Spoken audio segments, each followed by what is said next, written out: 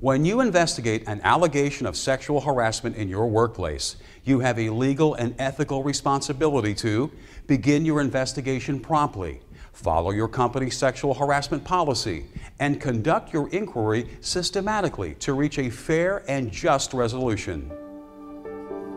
Any type of delay could make it look like you and the company might not be taking sexual harassment and employee well-being seriously. Whether the report is submitted by a victim or someone who witnessed the abuse, take special care to respect their feelings and keep the investigation confidential. Rumor and gossip will only hamper the investigation and increase discomfort and stress for those involved. If someone does catch wind of the allegations, advise them that spreading rumors can be considered a form of abuse too. To investigate a sexual harassment incident, you will have to invade the privacy of victims, witnesses, and the accused to some extent. You can keep this to a minimum by asking only about things that are directly related to the allegations. Use discretion when asking questions.